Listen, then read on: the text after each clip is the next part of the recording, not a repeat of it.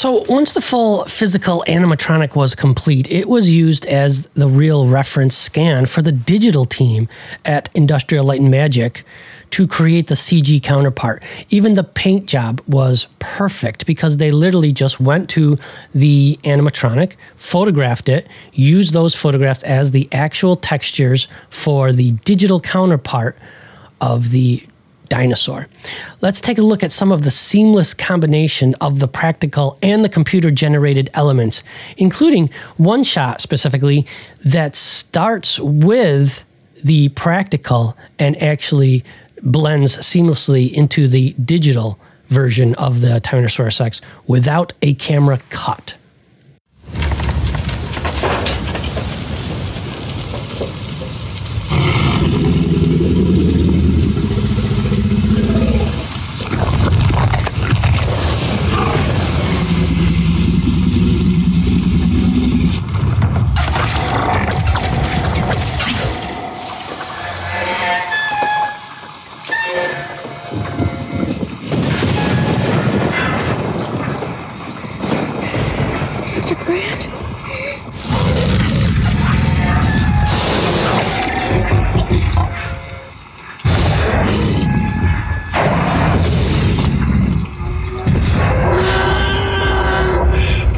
Being right all the time.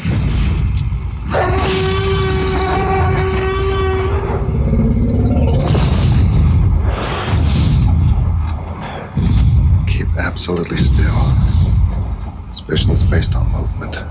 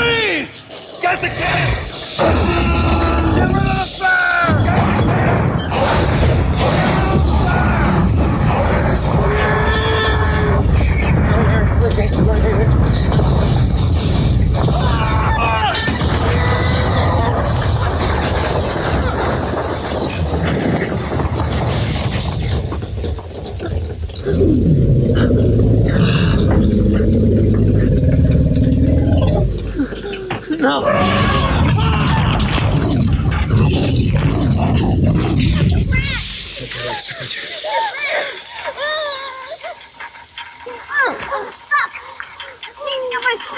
I'll catch you next. You're okay. Good. All right. Tim? Tim? Don't move. You can't see us if we don't move.